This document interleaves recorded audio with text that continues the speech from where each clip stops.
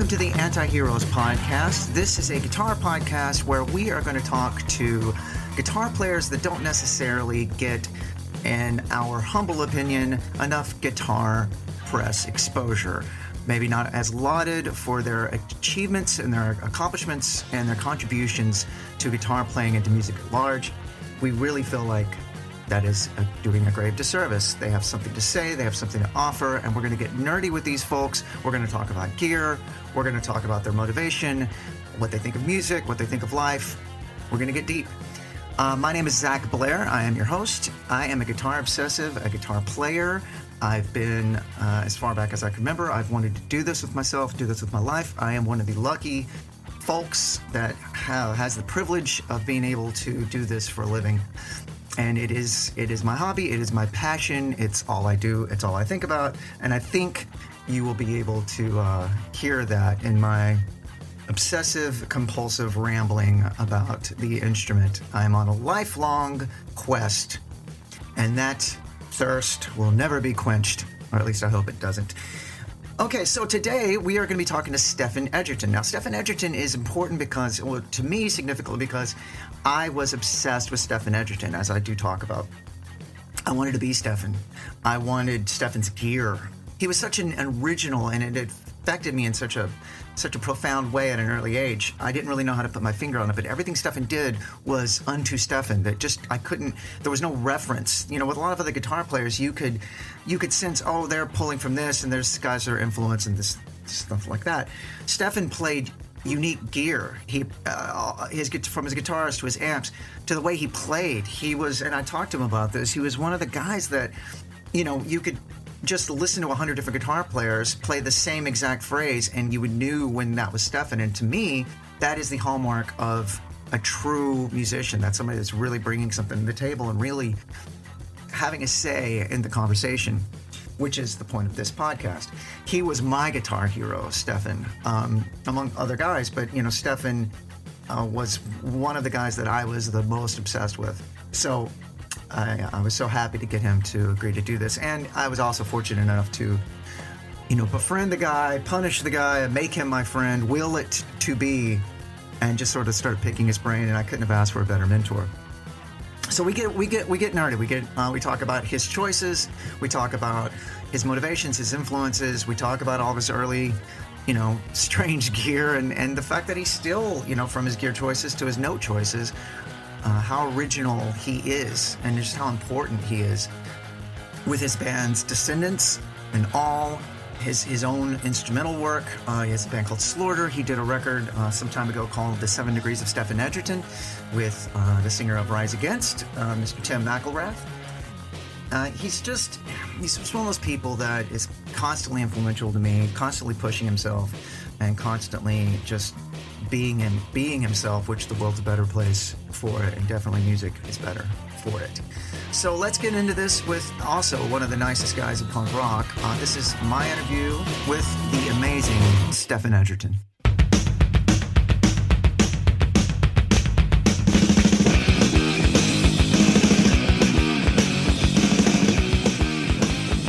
Hello, Stephen. Hello, Zach. How's it going? I'm doing good, man.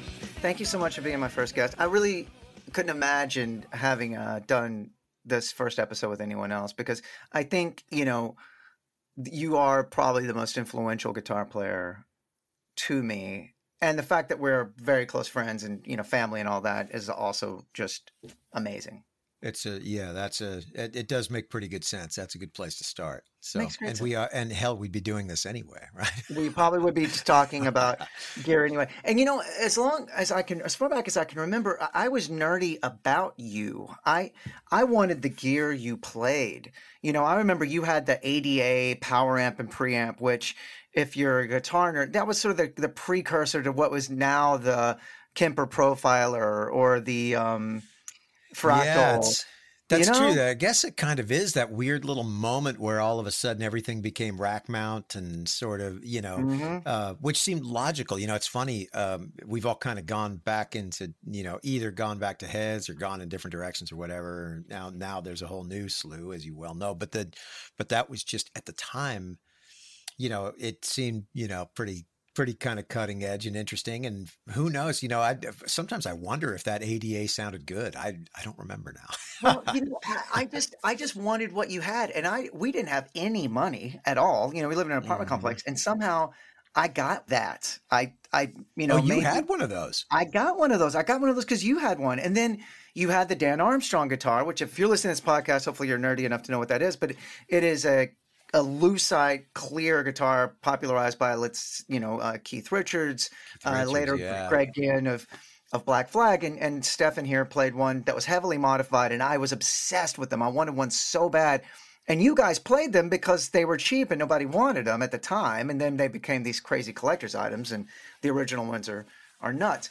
But you had it modified by Carruthers Guitars out in Venice, California. You told me that the first time I ever met you. Yep. And it was a Shaler tunable bridge and Kaler finger-tight locking nut trim locks.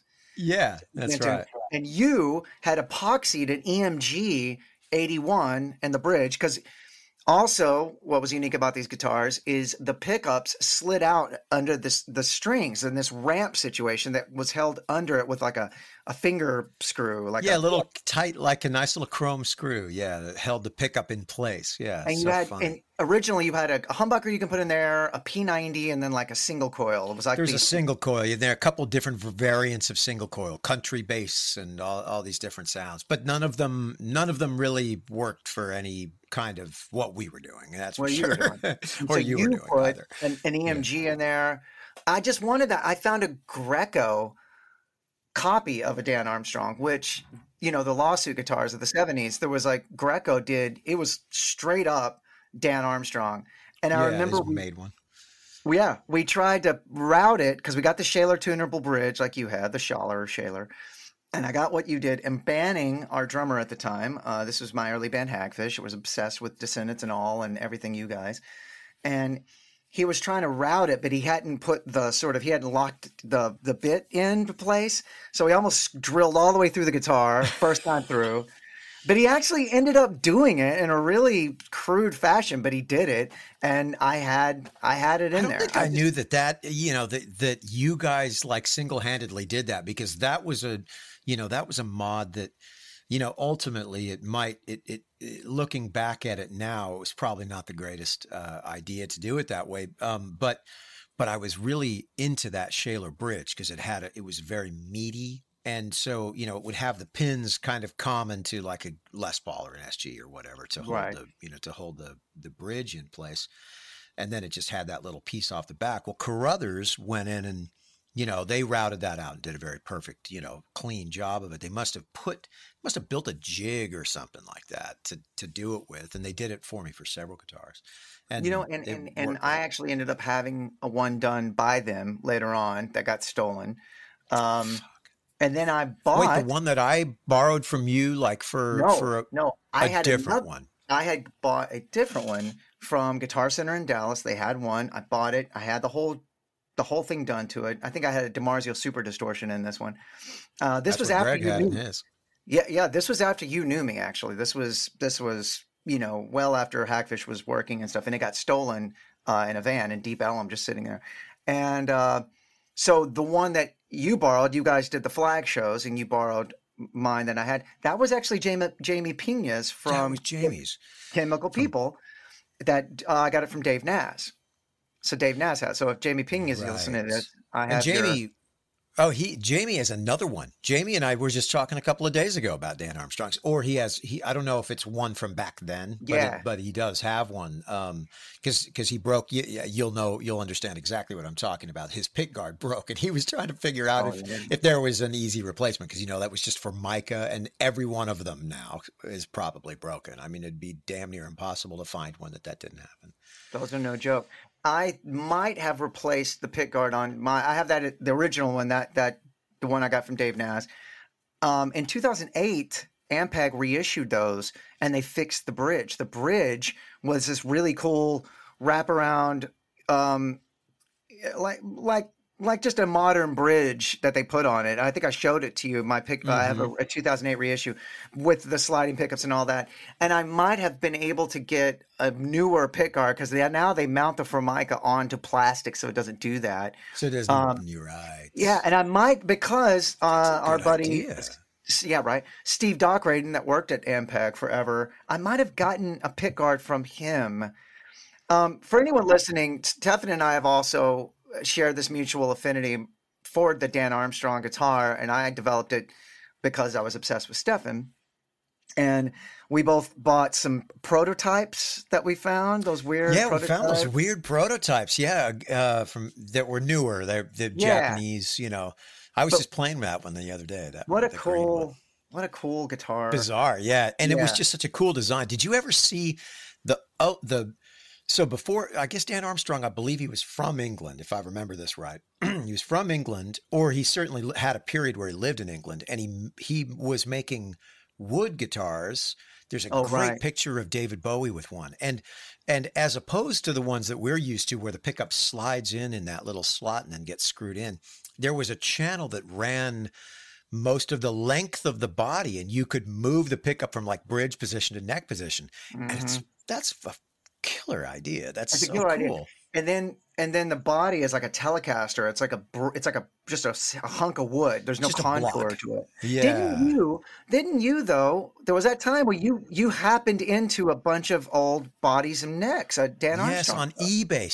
Somebody had found and had everything that was left from Dan Armstrong's wood guitar period of that time. So this is wood that's been sitting around cut into rough body shapes since the 60s. I don't know. I mean, it's so cool that was there. Yes, the guy wouldn't ship. I contacted. I was like, I'm in. You know, I thought you and I, we'll buy these.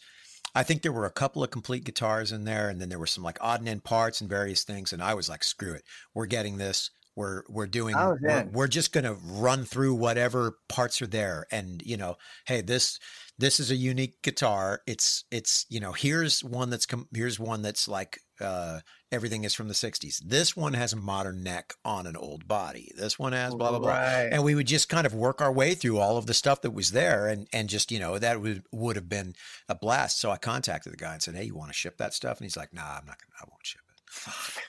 And we missed out. Yeah, well, I'm still pissed about that. I thought about that just a few weeks ago. I was incredibly impressed with their reissues. And it was so funny that they didn't do the sort of straight up traditional reissue. They fixed the fucking bridge because originally the bridges were a piece of metal with a popsicle stick on it, essentially. It was like the old Dan Electro bridge. Yeah. It had a fret wire mounted to like just a piece of wood, you know, and you could slide it around and move it like, you know, some loose, like it was chaos. I can't believe that passed muster because it had the originals had either Grover or Shaler tuners, which at the time were expensive. And so it was like, this thing was beautifully made. The frets were gorgeous. The necks were beautiful. You know, the guitars were high quality guitars. And it's like, that bridge, you know. And the bridge is a piece of shit. It'll be fine. You know what's impressive is we did a whole bunch of stuff with the Foo Fighters, and Grohl used those Dan Armstrong guitars. His might have been reissues because they reissued them, I believe, toward the late 90s and the early aughts. Straight up traditional with the original bridge, all that stuff. Then they stopped doing it. Then they did those wooden ones that they put to market and all that stuff. And that's what spawned the prototypes that you and me got. And along with that issue, they started making the Lucite ones again. Those had the better bridges. Grohl played the first round, and his tech was telling me he just had to outline that popsicle stick with a Sharpie. When it was intonated, like as intonated as it could be, he outlined it with a Sharpie. So he just put that stick right back under the outline, and there it was. That's as good as it gets. There you go. You're mostly there. Yeah, it's funny. That's so now when I play with Flag, the guitar that I play is one of those original reissues that had that bridge. But I asked Music Man if I could have a bridge to put on it. So the bridge I play is essentially like, you know, because the Music Man stuff is all very high quality. So this is kind of like a really nice Strat bridge. And I have holes. Mine's string through body now. Right. Well, what pickup do you have in that one? Right now, the one that's in it is a lace sensor. I met a guy who was working there, and he hooked me up with it. And I'll say that I have that pickup set lower than is kind of normal, I think, for that guitar, and it's not ideal. I'm not trying to say that the pickup isn't good. It might be, and from what I can tell, it basically is good, and it's sealed, which is a whole nother interesting thing. But so that's in there now, and if Flag ever does shows again, that's possible. I have another pickup I want to try though, which was made by my friend Alex Avidissian pickups. I don't know if you've seen those. He's just just a dude who winds his own pickups. He's very exacting about what he does, and he made me a sealed. It's kind of like a nickel cover, but completely sealed, so as to keep my sweat and stuff out of it. Sure. And my plan is to do something similar to. I mean, I might just permanently put it in there the way I used to in the old days, or build a ring around it. Kurt Ballou made some kind of a thing that he sold for a little while. I didn't know about this until it was probably too late. He had one left, and Bill actually has it in his Dan Armstrong. And it was a thing where you could mount a traditional humbucker into into one of those. And that would have been, that was a cool idea. Yeah, just kind of a box to like firmly put it in there, because the problem is that like that hole, that big gaping hole that's in there, it's easy to get your fingers. I mean, if you're pounding it like a fool like I do.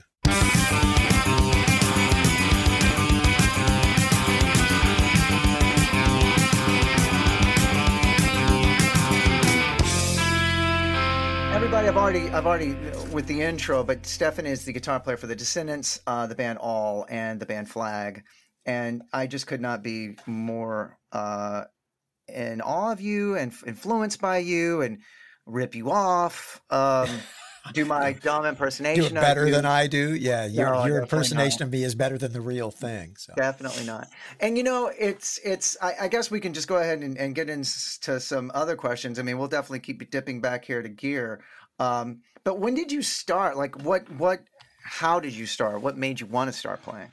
Well, I'll sort of walk through that from the beginning. So my musical obsessiveness started really young, like most of us, I think, that are still doing it, that have been so brazen as to try to pursue it as a career. So I used to beat my head on the floor when my mom would play records. That was what I was like as a baby. So this is, I'll give a funny story. Sorry, I'm a little long-winded. I always am because I get nervous in interviews. But I really decided I wanted a guitar when I was probably 7 or 8. Right, I really, really, really wanted a guitar, and that's of course an expensive proposition. My mom played guitar. My mother played to me every day when I was in my crib, like that. She played and sang to me every day. So clearly, my first musical influence is certainly my mother. But then. I was obsessive about records. The first record I got into was the Hair soundtrack. I absolutely loved that shit when I was like 3 years old or whatever.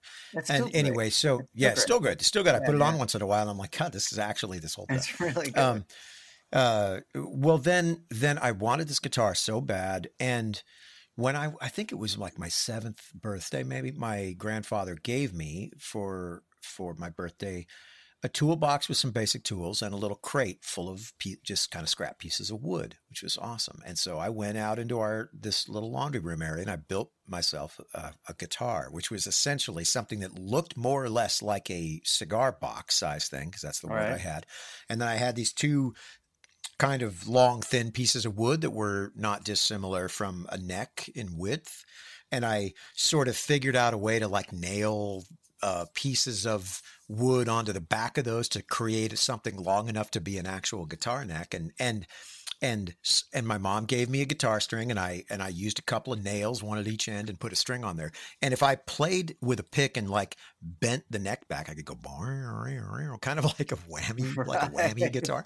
And I think that impressed upon my mother my serious, desire to have a guitar. And so she got me a very basic, just pawn shop level, introductory guitar. And I played that. So that I started on that in earnest when I was 9, learned my first chords from her. Just, the open basic chords, E, A, D, G, B, E.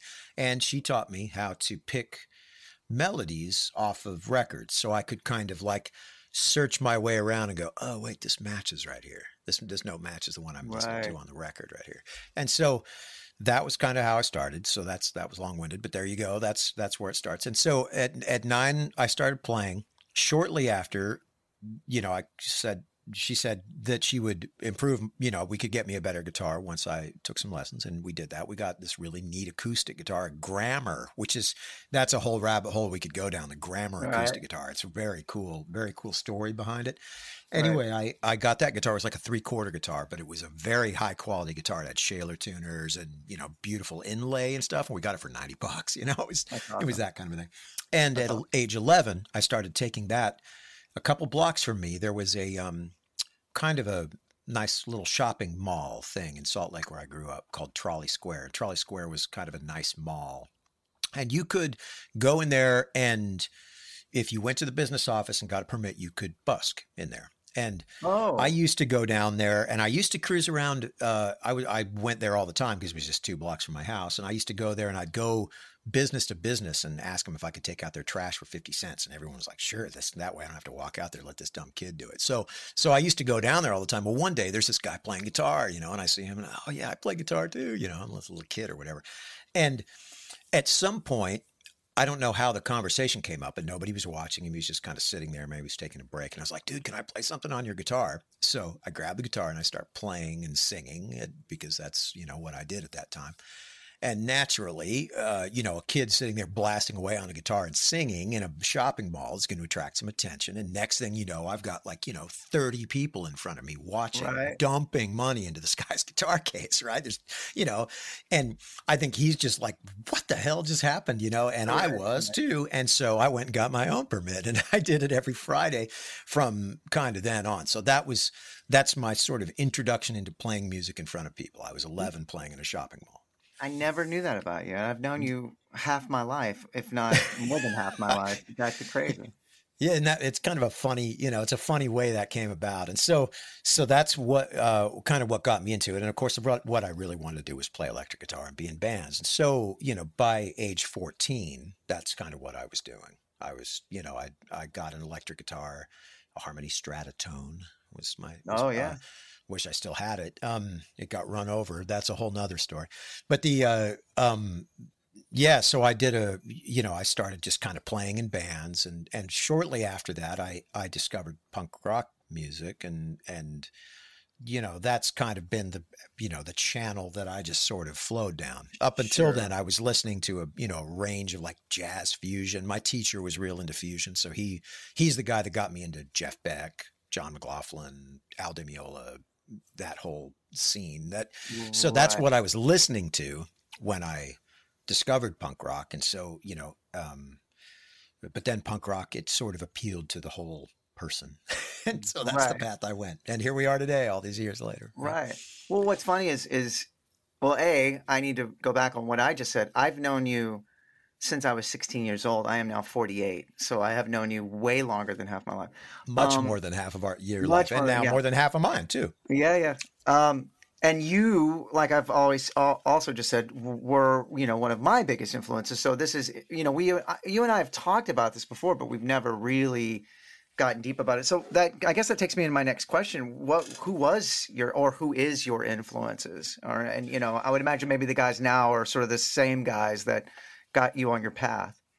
Well, so, musically speaking, for me, it always comes back to the Beatles. The Beatles are still, I'm less obsessive than a lot of people about the Beatles, because there are people that really, really go deep into their understanding of that and their analysis of that and so on. But I was just a fanatical Beatle listener. Right. And so I just wanted to be a Beatle when I was a kid. I just wanted to be a Beatle. Right? I just wanted to be Lennon and, sing and play. That's kind of what I wanted to do.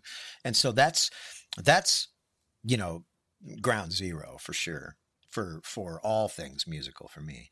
And then, the big influences for me are for sure the stuff that I was discovering in fusion music, as far as direct guitar, so once you sort of get out of Beatles, which is more like song and just music in general mode, and get more guitar specific, it's Beck, you know, Jeff Beck was the first guy that I was like, yes, I want to play like this dude. That's the guy I wanted to be. I was just like, hell yes, this is the guy.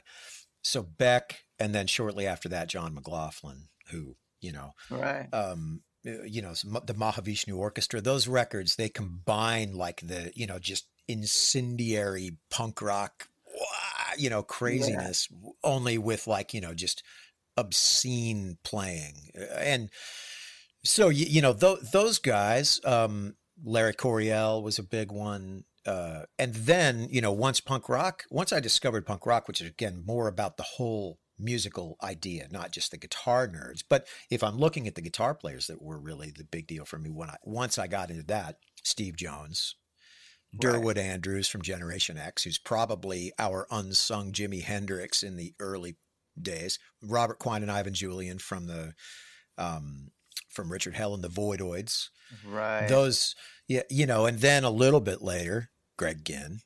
You know, so those are, you know, that would probably encapsulate the, you know, the biggest group of influences for me. Those are the guys I love.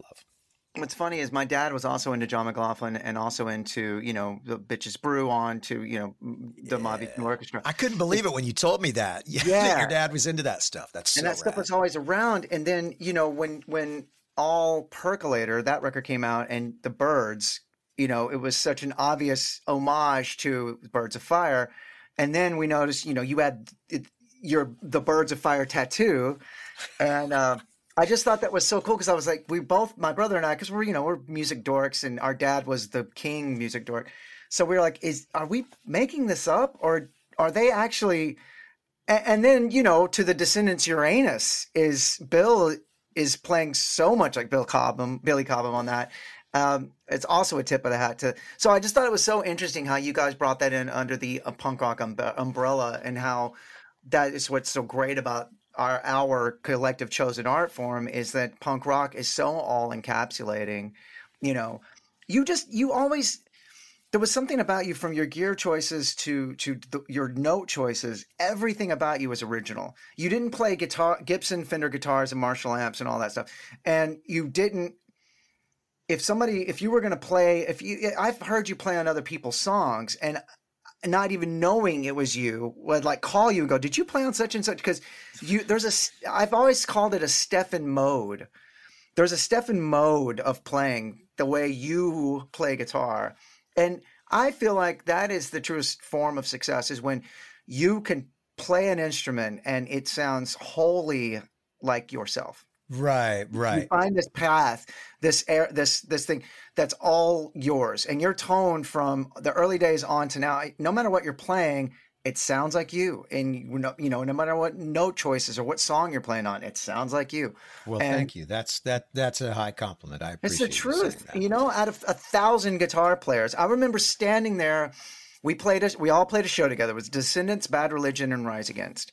And Brian Baker and I.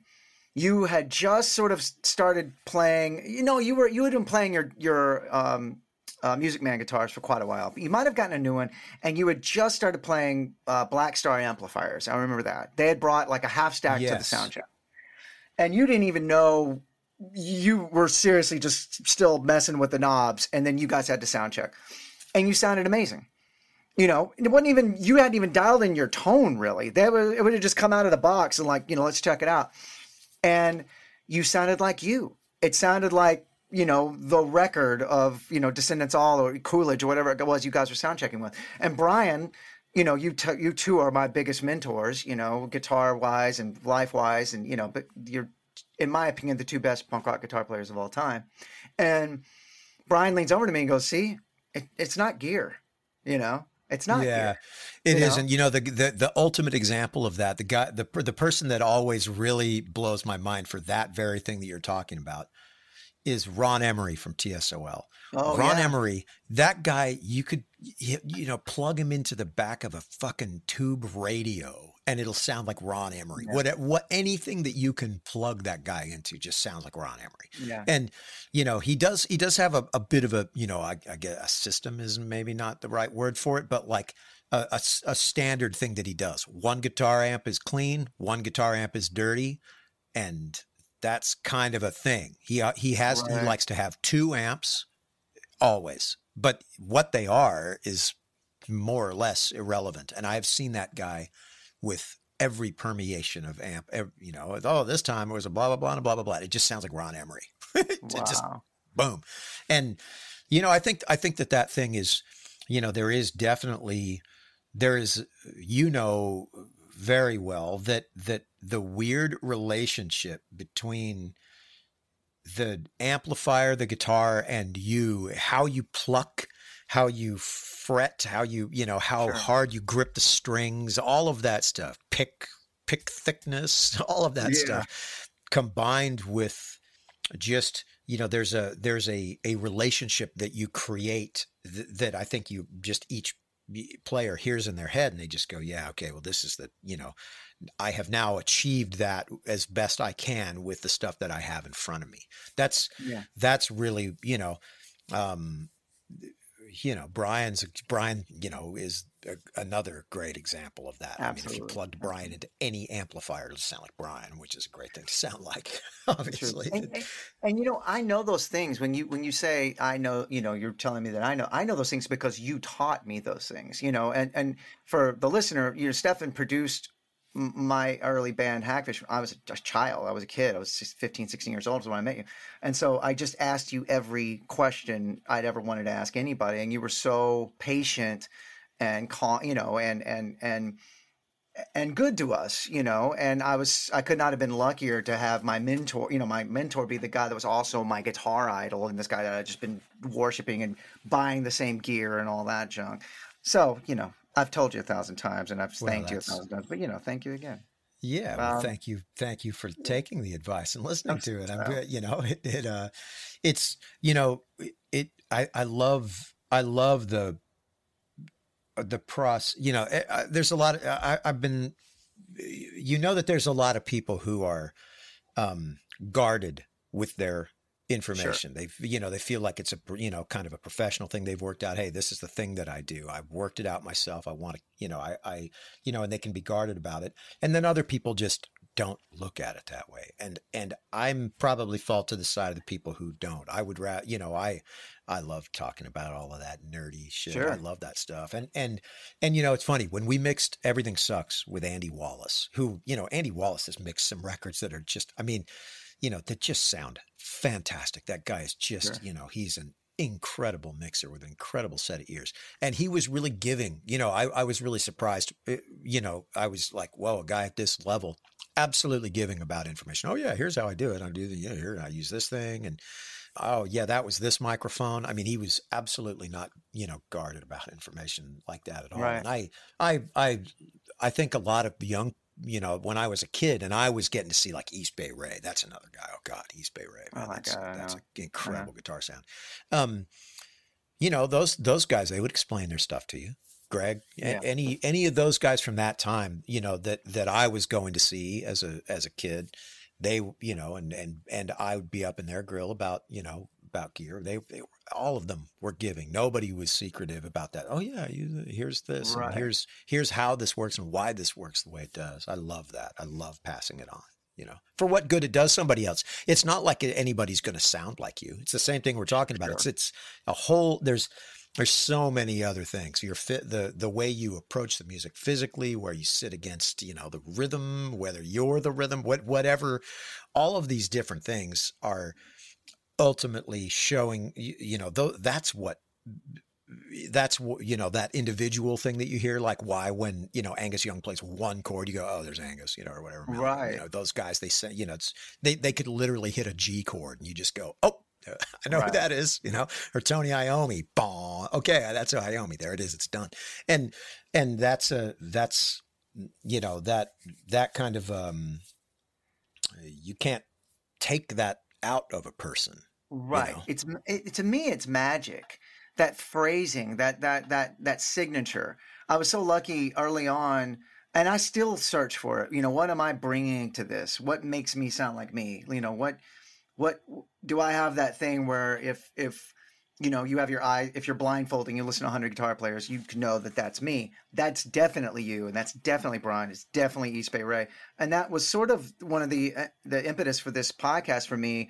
I wanted to call it the anti-heroes, because these were my guitar heroes. These weren't the guys that were on the cover of Guitar World, which I'm a lifelong subscriber, and I love all those guys too. But punk rock, because of the nature of punk rock, yes, you can know one bar chord and play Ramon songs, and that's why it's genius. A kid can pick up a guitar and start playing songs.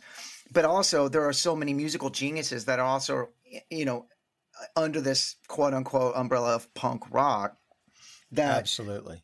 and that don't get, because they're a punk rock musician, they're in a punk rock band, they don't get heralded for their actual playing, their phrasing, what they bring to the instrument, and it's all that stuff. So that's why I wanted to start doing this. Well, it's a cool thing, because all of us, like guys my age and your age, that have had the good fortune to be immersed in this for as long as we all have.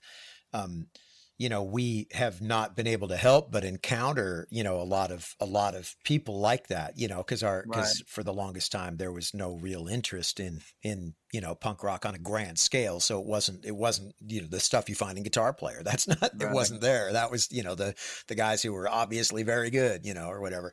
Right. And the ones that are a little bit more surprising or kind of flying under the radar, it's cool to get to talk to them and hear what they're about. So I look forward to your podcast very much to hear some of that stuff. It's really, if you go down the rabbit hole of like amazing guitar, punk rock guitar players, like you just said, East Bay Ray, but we're also Billy Zoom, John McGeoch from Magazine, right. all these people, Richard Lloyd and Tom Verlaine. Yeah, there were scores of them. Bubba Dupree, Dr. No. There's my God, exactly, incredible. It's funny because. I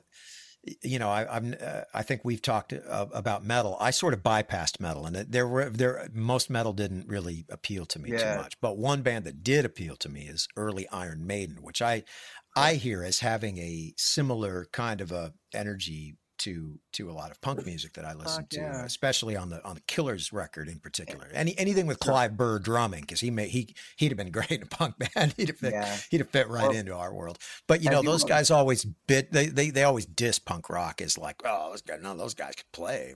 Those guys were shitty players. They've done that forever, and that's not exactly true. That's not true. There's a bunch of gnarly dudes in our world.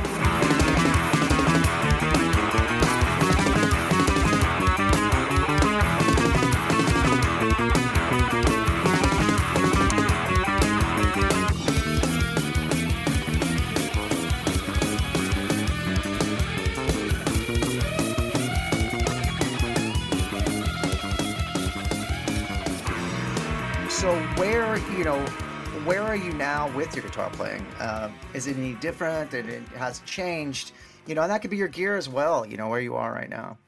So over the last couple of years, it's interesting. I have found myself less compelled to focus on the guitar and more interested in songwriting and that side of music. Kind of in a way, I would say that I've, at least outside of doing the things that we do as a band in Descendants, I'm trying to sort of reconnect to the original inspirations of my youth of more singing and playing guitar together. I'm not a great singer, but in fact, I'm a horrible singer, but I enjoy doing it for some reason. I guess what it is that it, when you, hold on, I'm going to back up 1 second and say something about a book that Carl told me about, actually, our bass player in Descendants, Carl Alvarez. He told me about this book called Your Brain on Music. And in this book, and I had actually heard of the book around the time he told me about it, it does discuss the way that music imprints on the young developing mind. And it has some discussion in it about why it is that we stay so incredibly connected to our initial influences. And yes, some of them will fall to the wayside, no question, but that there are formative musical connections made. So the reason that somebody like, the Beatles are such a just massive thing for me is, I think they have imprinted, you know, that musical thing has imprinted in my brain because as a developing child, that is what I focused so much of my energy on. And so whatever it is that I'm not, and so to bring that back to what we were talking about, when, you know, playing music now, I've been wanting to reconnect with the song, singing, guitar combination that inspired me as a little kid. Not deliberately, I just seem to be drawn into that direction. And so I've been trying to learn to write. I didn't give songwriting much time when I was a kid. So I've tried to put more, you know, the rest of the guys in my band are all fantastic songwriters. And so I felt kind of, you know, like, yeah, okay, I'm not going to be able to do this. I'll just stick with the guitar. Thanks. Yeah. And so that's kind of where I've been at all these years. Now I'm, you know, guitar, it's more about like, I learn, I'll go onto websites and find a weird chord, you know, and go, okay, let's learn this chord. I never learned this one. This is an interesting chord. Right. And then I'll try to write something with it and maybe use it in a song, just so I'm moving forward in some way. But also I've just wanted, like I said, I wanted to reconnect, learn how to write lyrics, maybe, you know, see if I could find that within myself. I was always too scared to do that. Try to reconnect to singing, which I gave up. You know, I tried singing punk rock when I was like, you know, 16, 15. And I just went, oh my God, this isn't going to work at all because I have a low, clean, clear voice. It does not work in punk rock. So, you know, there was not an iota of like aggressiveness, nothing that I could kind of trade on as a punk singer. So it was like, yeah, that ain't going to work. So I've focused all my energy on guitar. Well, now I'm trying to kind of step back a little bit and learn that just for my own, you know, for my own amusement. Sure. So really I have spent less, you know, I try to do a lot of like finger exercise, scales. Maybe I'll learn new scales. Sometimes I'll even play over those backing tracks that you can find on YouTube or whatever. Just like, oh, I'm going to play Lydian scale. I didn't know the Lydian scale. Now I know it and I'm going to play over this. So I do some of that stuff, but that's more because I want to keep myself prepared for doing our shows when we get to do them. And then the rest of the time, it's kind of about learning to write and sing again. Weird. Yeah. There it is. Yeah. To that same question, your gear choices over the years as well. I know we've talked quite a lot about gear right now, but you know, you did give the straight up traditional Gibsons and Marshalls a shot in the mid 90s. And as evidence, you know, you recorded Everything Sucks when Hagfish, my band, recorded our second record. You produced that second record, you and Bill, and you and me were going tandem on sort of the same gear. I used your Les Paul on that record. You used my Marshall JCM 900, which we still have. Yeah, we still have that amp. Yeah, you still have it. I used it on all the Rise Against records. I left it there in 1995. It had been retubed and rebiased at the time, and it just sounded amazing. That's a great amp. It's a great amp. And you and I both, well, it was you guys, you discovered the Red Box, the sort of... Hughes and Kettner. Yeah. Hughes and Kettner Red Box was a DI for guitar that you guys recorded guitars with. Bill still swears by it and loves them, although, you know, Livermore will not let him use them. But on me specifically, he's like, I love the way you sound with this, you know, because he just hears Hagfish, you know. And you and me were using basically the same gear on those two records because they were both like 96, I believe, is when we recorded them. And then you went to Innovation again, and you went back. You discovered the sort of Ernie Ball guitars. And now you're still. I'm happy to say you have a signature model now of their was it their. It's a Stingray. It's a Stingray. It's like the Stingray guitar, but like, you know, they kind of they fixed one up for me the way I like it. They found a prototype and modified it for me, and then we just went ahead and made them. And so they've sold a couple of them. It's pretty funny. You always, there's no knobs on Stefan's guitars, no volume, no tone, no nothing. You used to use a volume pedal. I had a volume pedal for a while, but that's because I was using it as an effect in a couple of songs. I had these like, whoop, whoop, you know, stuff like funny sounds.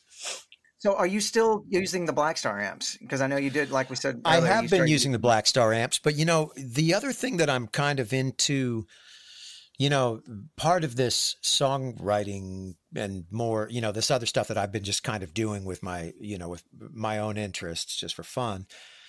The tones that I'm seeking are less high gain, high-ish gain, mid high gain. I'm going to call it, is kind of Mm-hmm.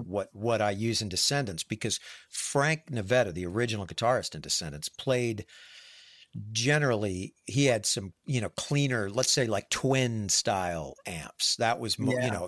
he had a twin for a while. He had a Sun Beta lead. He had a few different things, and they varied, wildly, as far as whether the tube amp, and the Beta lead's obviously a solid state amp, but he had these different amps, and he tended. Yeah, I think a lot of those songs, most of those original songs, are written on acoustic guitar, and he didn't come at it from a high gain place or a metal place. That wasn't what he was, doing at all. And so I probably was a little more high gain than him in general. But what we ended up doing is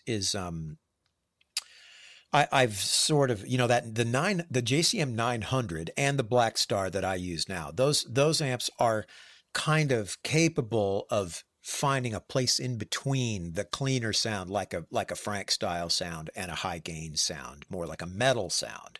So Right. the Black Star that I've been using live for a long time now is called an HT100. It's not even, I think their flagship amp is called a Series 1, which is more of a like high gain, a known quantity, high gain shredder style amp. And it sounds very good. I have one. It sounds very good. But the HT100 is a little bit, maybe it's a little bit more in the 800, the JCM Gotcha. 800 family of amps, a little bit, Gotcha. but still a little higher gain than an 800. And so it has suited me pretty well. But, my own stuff lately, Vox, Fender, clean, like Right. I'm into clean guitars. That's good. The higher gain thing, that's more of a like Descendants. I use it because I was using high gain on a lot of our records. And then I'm also covering Frank stuff, which is cleaner. So Sure. I have this place that I live kind of right in the middle with Descendants, where Sure. it's just enough gain to help the sustain work the way I want it to. But it also isn't just turning the guitar into just nothing. I want you to hear my pick attack, because that's kind of that rhythmic thing is what the guitars in punk rock, I think, it's so important. So that's where I've been. But I'm kind of more into the the AC 30s, Yeah. or that kind of an amp. I have a Hot Rod DeVille that I took out when we did the Ghost Note Symphonies, kind of a, it's our version of like Americana acoustic songs, versions of our songs. And that Hot Rod DeVille, man, it really can break up. You can get into like Marshall territory with it, and it's just a little combo amp. I have I have a Yep. bunch of amps, but that's another great thing about you is you've also, when it's sort of easier to go with more gain to help yourself. Gain is very forgiving. Distortion is Yes. very forgiving. It's like glue. And as long as I've known you, you've taken the things that help you, like low end and distortion, you've dialed those out. Like you give your Yeah. your tone has been like mid range, high end, top end. Your low end is kind of rolled back, and your gain is you don't play with much gain. And so you really make it hard on yourself. And I mean, Well, it's to compensate, one reality of my playing that I can't seem to escape. And this is an interesting thing. I think as you talk to other guitar players, I'll be real interested to hear how if this comes up in discussion. But so I don't have a very finessed right hand. I disagree. I'm a bludgeon. I play Okay. 1,000% too hard, way too hard, like Wait. unnecessarily I'm going to hard. stop you. I'm going to stop you there. The How hard I riff, strike the string. That's what I mean. How hard I strike the string is stupid. It's okay, dumb, but and that's it's true. unnecessary. That's true. But I'm sorry to interrupt you, but I have to interrupt you at this point. Please do. The riff to Postage, if anyone is listening, it is an all song. It is on All Roy for Prez. And it is so fast and so intricately and perfectly played. I think it completely proves you what you just said about your own playing wrong, because it is a very hard riff to play and it's very finessed. It's very well. You know, the funny thing is, if it's a single note, do do do do do do, if it's a single note pattern thing like that, then you can't just you can't beat the shit out of it. You know, you can't really do that. You kind of got to finesse those. And so, yes, that is an example of a place where where I can back off. But let's say we're doing our normal thing. If we're playing, you know, Thank You, or I Want to Be a Bear, or you know, anything like that, there is a inherent physicality to it. There's a whole body connection to the music, let's call it a whole body connection to it. And I have never been able to separate the like force with which I want to dig into the music with my whole body from my hand. So it's kind of like I'm gripping the neck, like I'm just crushing this neck, and I'm just pounding it with this big heavy pick, and hence no knobs too, so I don't smash my hand into them, which is what happened when I had guitars with knobs, and they would just frustrate me, so I just took them all off. But that like physical thing, you know, part of how I set the amp up, getting back to what you were talking about a minute ago, has to do with the fact that I actually strike the string in a very quick and very hard, like kick. That's kind of what it's like. And so I have to back off the top end a bunch. I have to back off the bottom end a bunch, but that has more to do with a whole band thing, because I want, when I palm mute, I want it to barely puff up, like, you know, like get that percussive thing, like a metal guitar player seeks. I only want a tiny bit of that, because that has a way in our kind of music of just obliterating the bass guitar and, you know, the lower instruments in the band. And then in our case, as you know, our bassist is fabulous. He's you know, Carl he's the bulk of the strong melody in our band is happening on his side of the stage, not mine. So we have to try to make equal room for the melodic part, not just like, okay, Carl's holding down the low end and Stefan's holding up the top end. That's not what we do. It's a carving out, if you will, to fit both of the things together, and they operate as one, kind of. Wow. So that's hence the like, why in the hell does this guy turn his low end almost all the way off? That's why, because, like, you know, the part of it makes, it's like mixing the band. It's mixing. Well, you know, it's funny because I do know all about Carl, because my brother Donnie, who is a bass player, grew up with, and a wonderful bass player. Thank you very much, and he will really appreciate hearing that. But Carl was his idol. You were my idol. Carl was his idol. So we grew up worshiping you guys. So yes, we very much know that. And you know what you just said about your attack.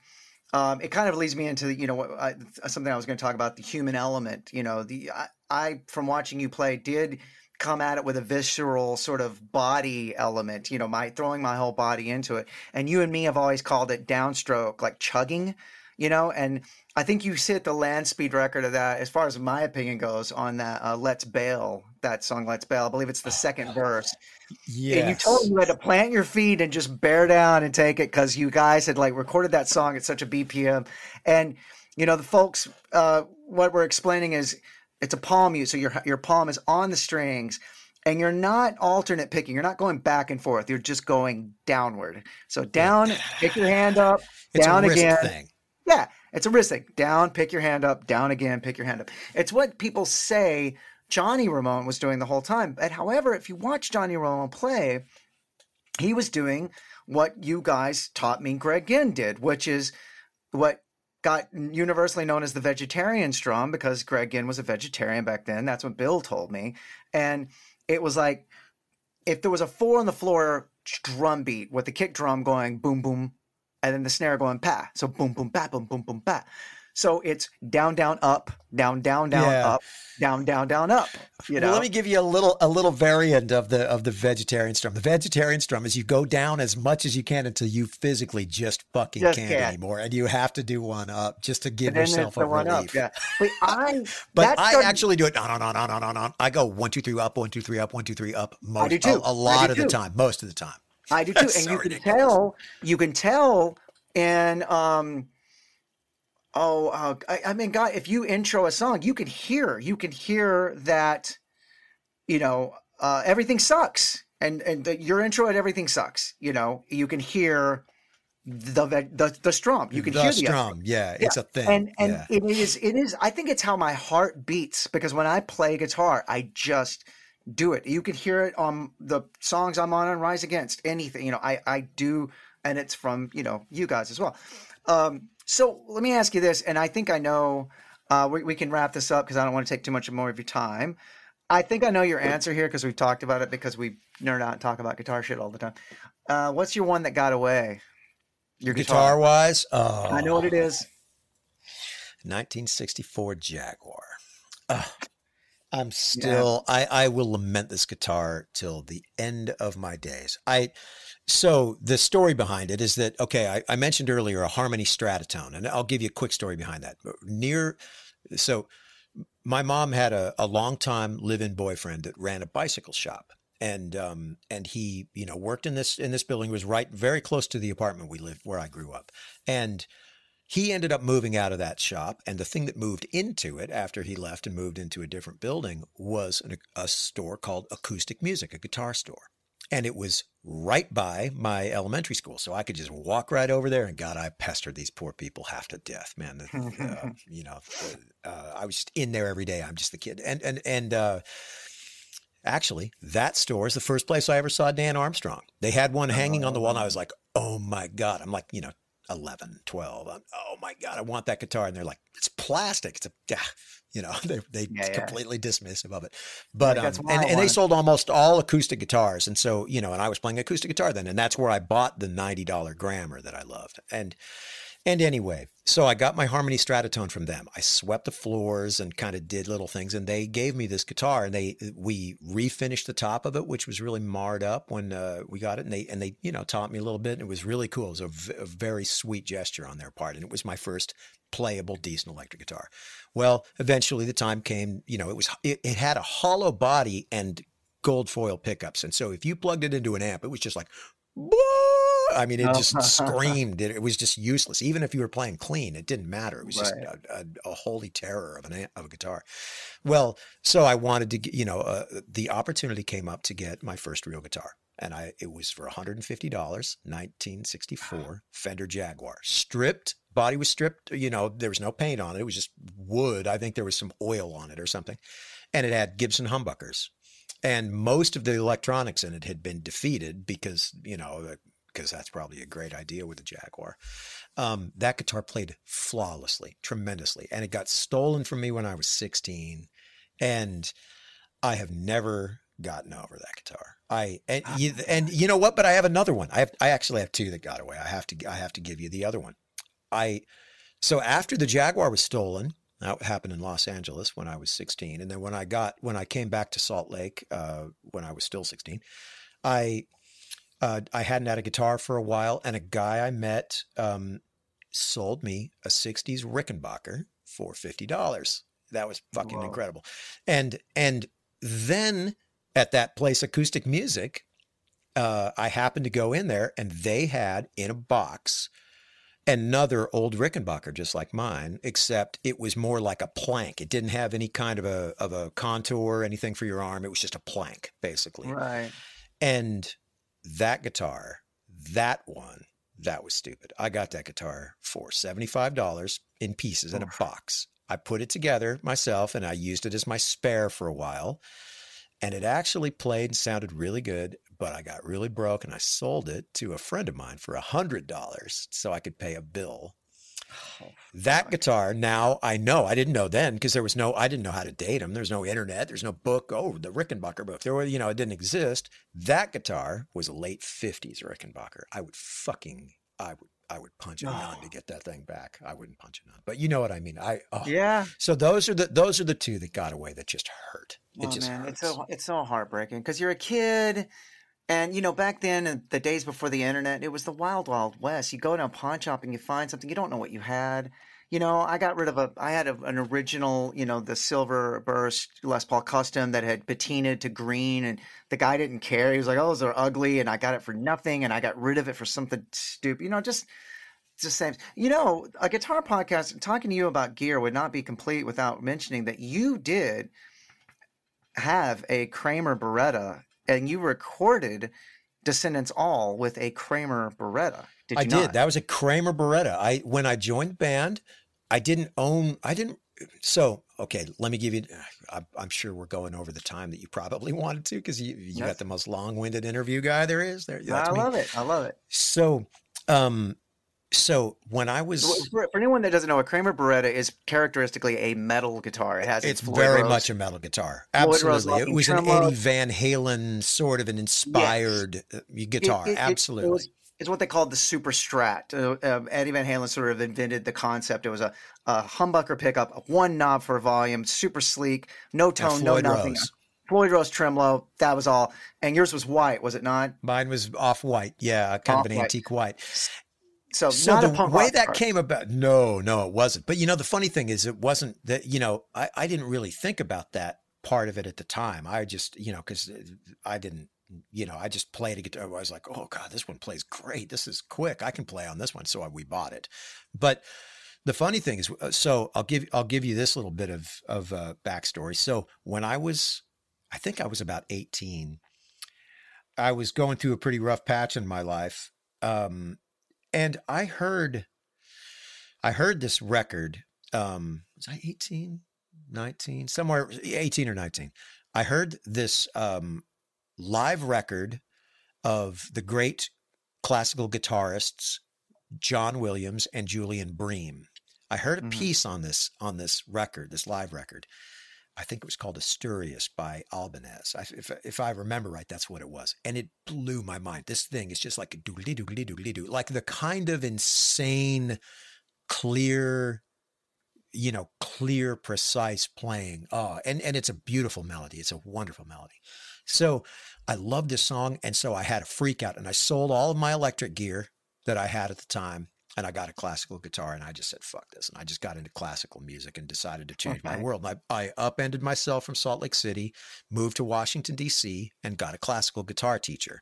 And my goal at the time was to go to a music conservatory and head down the classical guitar path because I was just enamored with it. And so I spent about probably 2 years really invested in that. The only piece of gear from my years of electric playing that I had left at that time was a 50 watt. It's called a Sound City 50 Plus. I still have it. It's the oldest. It's the oldest piece of gear I still have. I think I got it when I was 18.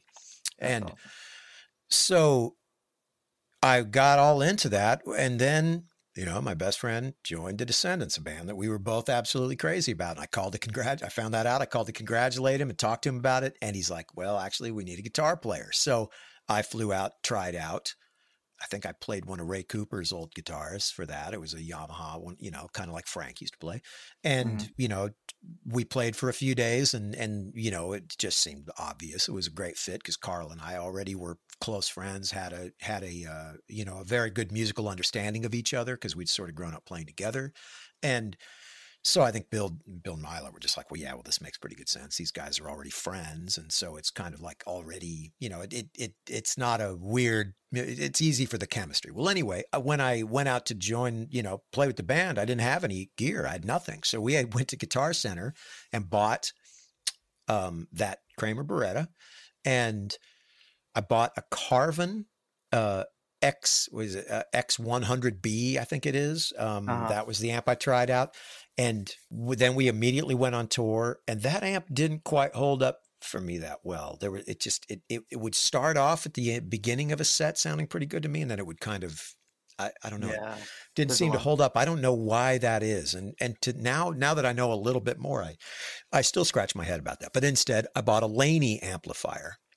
Which I tried out in I think it was West LA Music or something. I tried this thing out and went, whoa, this thing's pretty cool. So I had this metal setup when I joined the band. I ended up with this total metal setup. And I was really, like I said, I was unfamiliar with metal. I didn't know that much about it. I wasn't a big Van Halen guy. So it wasn't like, ooh, there's a guitar like Van Halen plays. Like it wasn't that. I just was like, ooh, this one plays great. And, Well, and then you had a Junior, right? You had a Les Paul Junior as a backup because you Yeah, have that so on the cover of Liveage. Of Liveage. And so, when we got to New York, well, let's see what happened. I bought a cheap Kramer as a spare.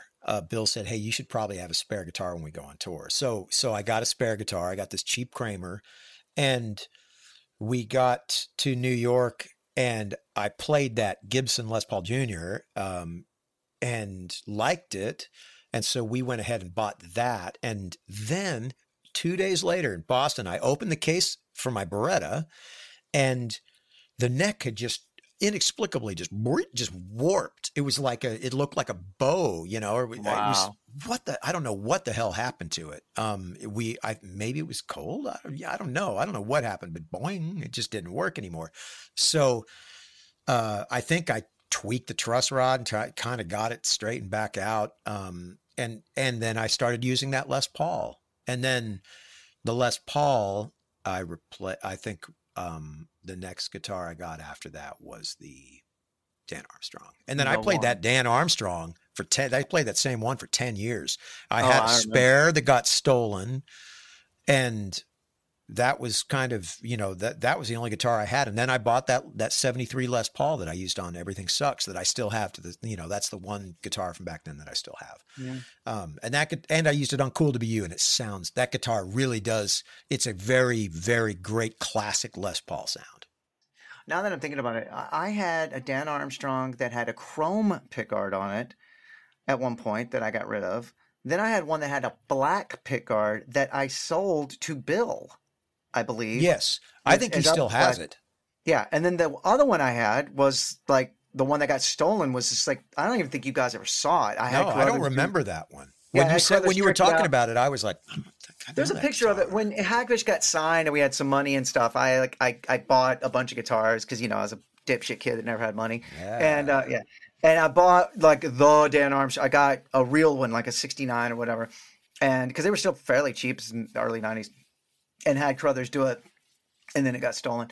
Anyway, look, I know they got stolen. No, they don't know what they have. It's like, it's a clear guitar. That's a stupid thing. Yeah, that's the part that pisses me off. So the guitars that got stolen with that Dan Armstrong in Australia, that one I literally I found a Dan Armstrong. I bought it for I don't know, $400 or something, and this is blasphemy to vintage guitar collectors. I apologize. I had the neck shaved down to match my other Dan Armstrong because remember, most of the Dan Armstrongs have really big necks, huge necks, and I like a skinny neck. So I had it match I had Carruthers match it to my other neck and do all the other stuff, put the Shaler in there and, the EMG and all that crap. So I did all that stuff to it, and I never played it. I took it with me and it got stolen immediately. And somebody just walked into the backstage and they grabbed that case and they grabbed an Ibanez Roadstar 2 bass, which is the one that's used on Descendants All. Those two, that was Carl's spare. And those two, poof, out the fucking door. And just some palooka, just some, They don't know what they have? Yeah, they have no clue. Yeah. Now my mind is just racing over the Dan Armstrongs I've had and gotten rid of. Anyway, okay, I will not keep you. So we'll close it with what is and this is a big question, but what's the biggest revelation in your guitar playing life? Like maybe something it's done for you, maybe something you've realized, something you've come to from the guitar.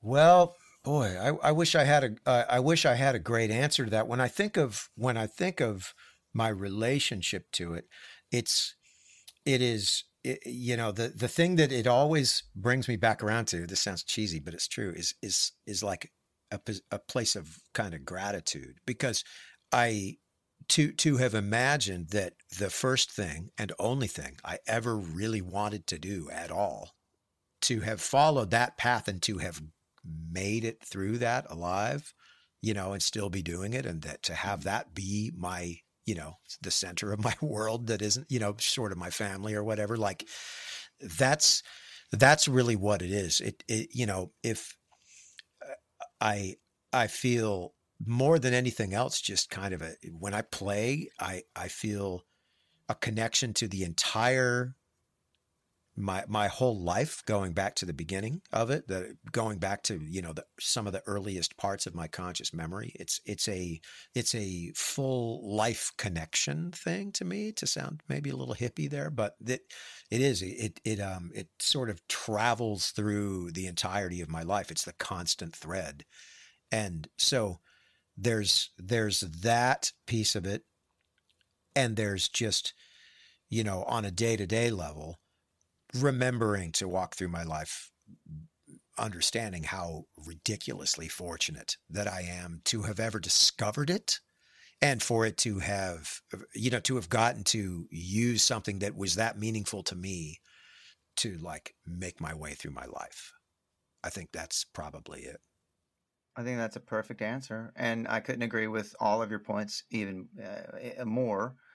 That is exactly how I would have answered that, because it's the same deal. And I don't, in closing, there's no me without you. We were dumb dipshit kids in Sherman, Texas that discovered you guys and got obsessed with you guys. And then, wanted to get out of our town to come meet you guys. And we did. And then we saw how you guys were doing it, and it seemed conceivable to us for whatever reason. You guys were in a beat up school bus and you were going and playing shitty bars.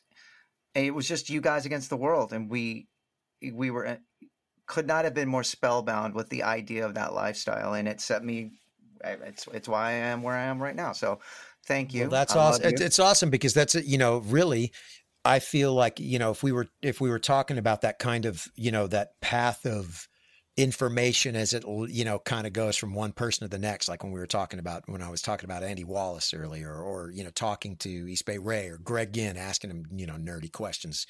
This is exactly what happens. They gave it to me. I handed it to you. You've handed it to way more people than I could ever hope to hand it to. Wow. And so, it's awesome that, both of us got to be friends along a path that, that includes right. that kind of goodwill, and almost like, the passing down of language or something like that. Right. It's almost akin to something like that. It's one of the things that never is lost on me, that I not only met my idol, but I, he's also one of my closest friends. And, to this day, when you text me, I'm like, fucking stuff in it, he's texting. The guy from The Descendants, who would have thunk it? This dipshit from Sherman, Texas. I love you, buddy. Love you too, man. Thanks for having me. And I appreciate you, that I got to be the first person to try this thing with you. Thank you so much for doing it. And we will talk soon, buddy. Sounds good. Have a good one.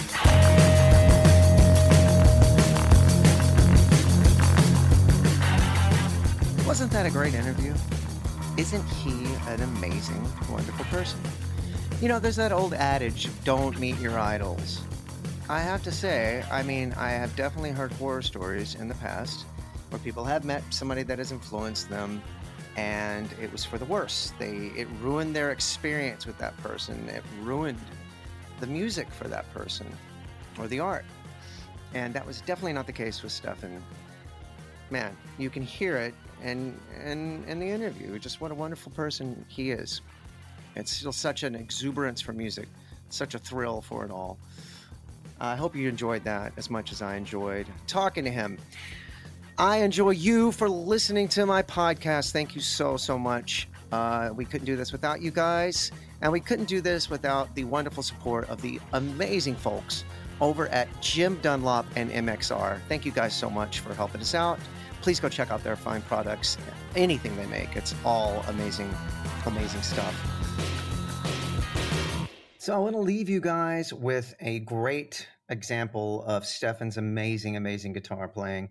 This is going to be the song Postage. This was on the All record. It was an EP, actually. It was called All Roy for Prez. It opens with this riff that you try to play it. It's executed flawlessly. It's string skipping. So the way I play it, you're skipping the D string. So if that makes any sense, I think there's tab for it out there. But good luck playing it this fast and this clean. So check this out. This is Postage, the song. This is by the band All, and this is Stephen Egerton's amazing, amazing guitar work.